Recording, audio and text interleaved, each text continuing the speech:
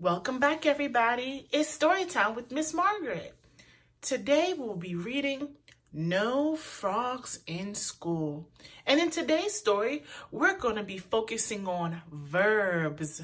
Verbs are words that describe action or something that you can do. In this story, we'll be looking at different kinds of animals and pets. Let's look at some verbs that animals can do. Snakes slither. Slither is a verb.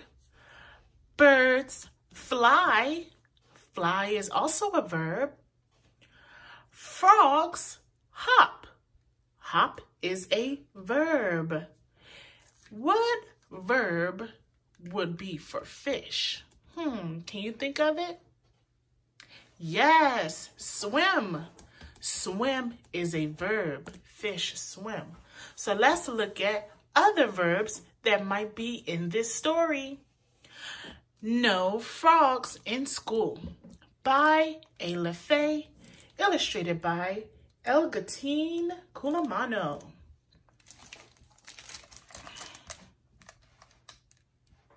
So many pets. No Frogs in School by A. LaFay. She's the author. She wrote the words. Illustrated by Elgatine Culamano. She's the illustrator. She drew the pictures.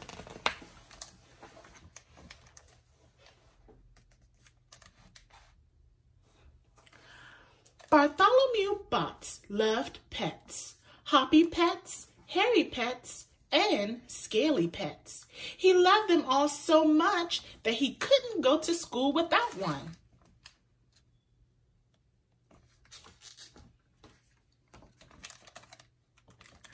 On Monday, Bartholomew chose Ferdinand the frog because he was new to the family. Bartholomew plopped him in his cool pink lunchbox. During art, Mr. Potnews taught them how mixing colors made new colors. Bartholomew wondered what made frogs different colors. Just when Bartholomew was about to ask, Ferdinand jumped into Lacey's finger paints.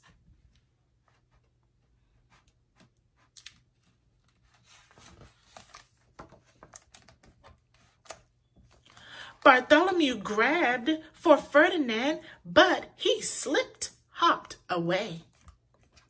Spling! He landed on Mr. Potnews's head. Mr. Potnews shared a new rule. No frogs in school.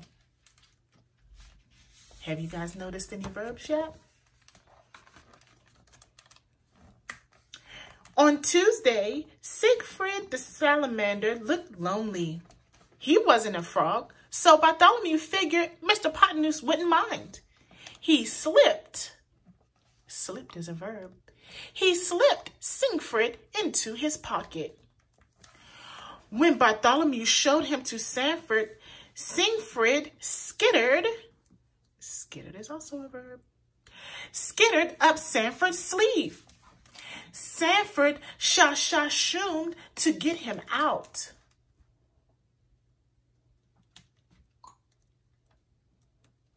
He's sha-sha-shooming.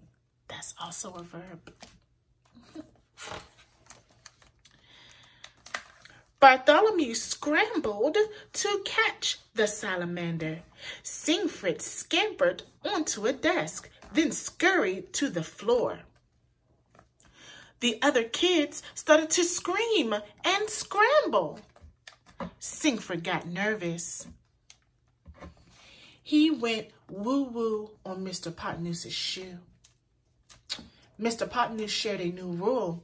No salamanders in school. No frogs, toads, or tadpoles. Nothing born in the water that grows up to live on land. Keep your amphibians at home.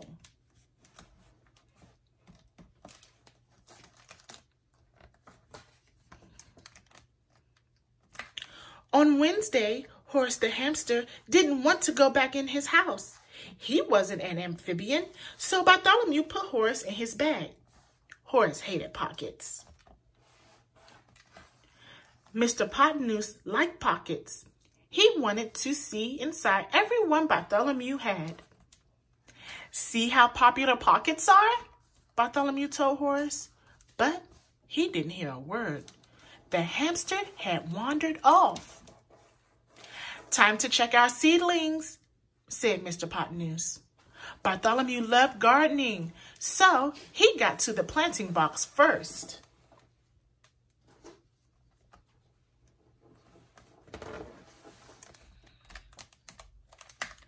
Actually, Horace got there first.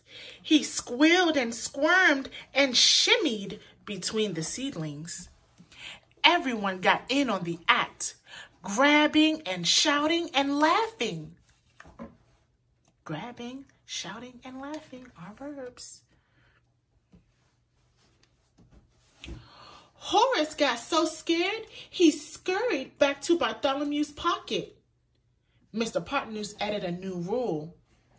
No hamsters, no rats, no squirrels, no rodents in school.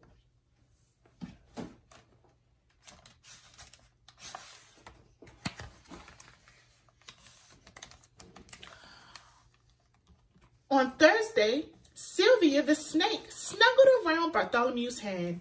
She wasn't an amphibian or a rodent, so Bartholomew said he'd slip her into school with him. Mr. Potnoose asked Bartholomew to turn his bag inside out. Bartholomew said he could do the same thing with his top lip. Mr. Potnoose didn't want to see it. Mr. Potnoose talked to the class about full sentences and periods. Carlos leaned over to Bartholomew and asked, "Can you show me the lip thing?" Bartholomew did. Carlos laughed.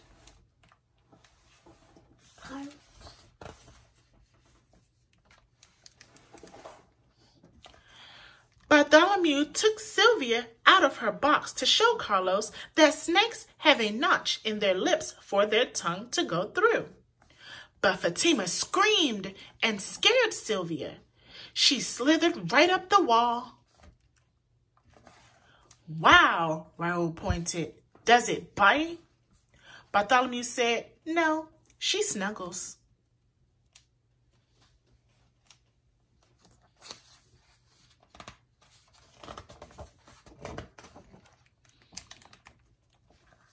Mr. Potnoose came over with dust in his hair and a snake in his hand.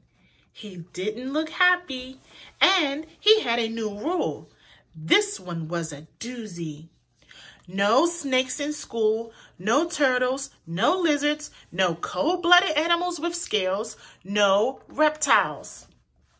He took a deep breath, then said, "No amphibians, no rodents, no dogs, no cats, no fish, no more of your pets. Do you promise to remember that, Bartholomew?" "Yes, Mr. Potnoose." Bartholomew was good at following the rules. Mr. Potnoose said, "Tomorrow we'll start the day with show and tell." "Can we bring anything?" asked Fatima. "Yes, anything." Mr. Potnoose stared at Bartholomew. "But no more of your pets."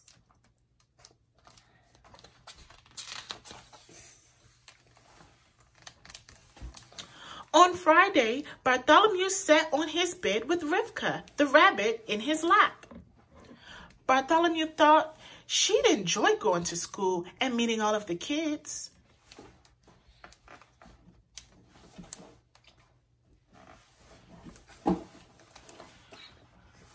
Too bad about Mr. Potnoose's rules. Rivka wasn't an amphibian or a rodent, but she was his pet. Then he had an idea. A hoppy, happy, can't wait for it to happen idea. He smiled about it all the way to school.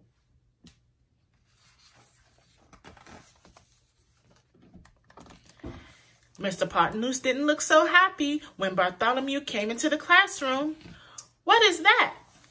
"It's Rivka, and she's not my pet. She's everyone's pet."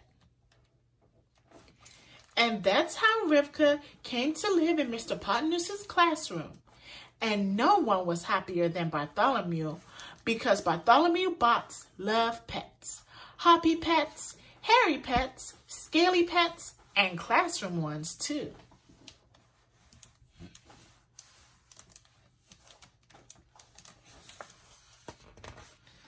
The end. No frogs in school.